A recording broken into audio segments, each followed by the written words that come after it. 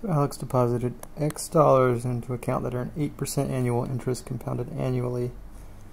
And then 1 year later, he deposited an additional X dollars.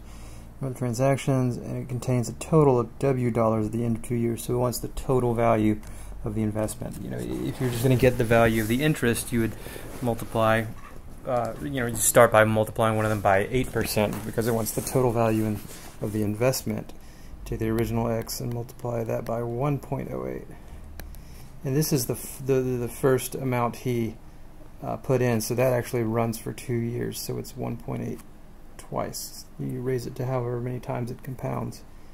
And then he had an additional X dollars, and that ran for 1 year at 1.08. So that's the value of that investment, and those added together equal the total value of W that they say.